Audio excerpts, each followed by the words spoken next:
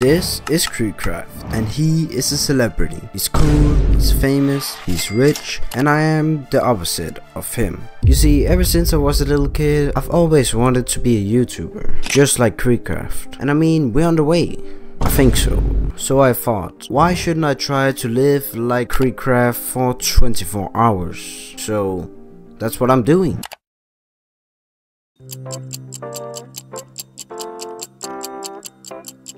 "7 AM, wake up. KreekCraft starts his day early to get a head start on planning his content and interacting with his audience. So I actually did wake up 7 AM, but I had school, so I didn't really have time to, interact with my audience and plan some new video ideas, so...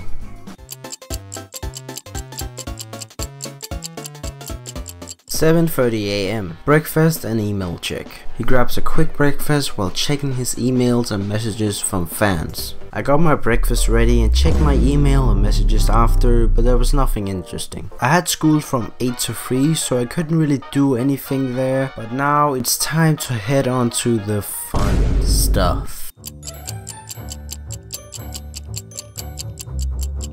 KreekCraft creates a quick YouTube short sharing a highlight or teaser to engage his audience. I started creating the YouTube short and decided that I would make it a teaser for the video you're watching right now. After I was done creating the short, I uploaded it to my channel. We'll come back later to check on it and see how many views it actually got.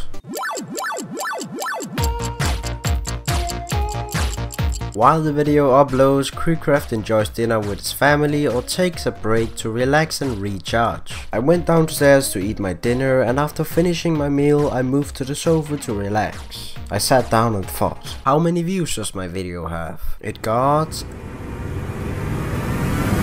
8,000 views. This is actually pretty good compared to what I usually get on my shorts, so that's really good to see.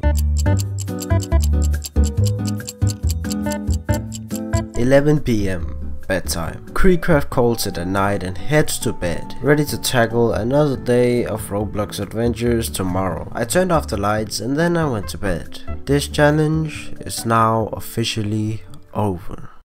But still, one question remains. Is KreekCraft life really as good as it looks?